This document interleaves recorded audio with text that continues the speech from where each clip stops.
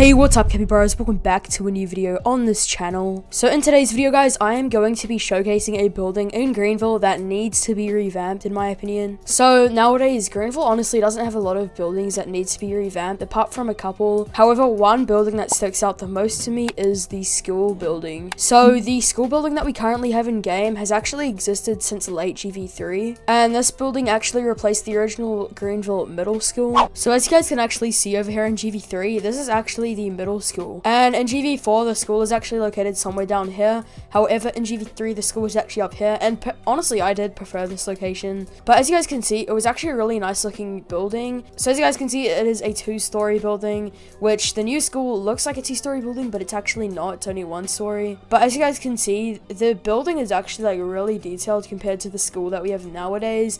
And as you guys can see, you can go through pretty much all of the doors compared to the new school where some doors are actually blocked off. And I'm pretty sure the main reason why the school was actually removed from the game in the first place is, one, I'm not exactly sure if the GV devs actually modeled this at the time. I may be wrong, but that could definitely have been a reason. But one reason I know for a fact is that this building was super laggy with when you were in a public server, and due to that they ended up removing it and replacing it with the new school, which is a lot more friendly towards lower end devices. However, as you guys can see, not only does the new Greenville High School look a lot more plain, but also on the inside of the school it just looks a lot worse in my opinion.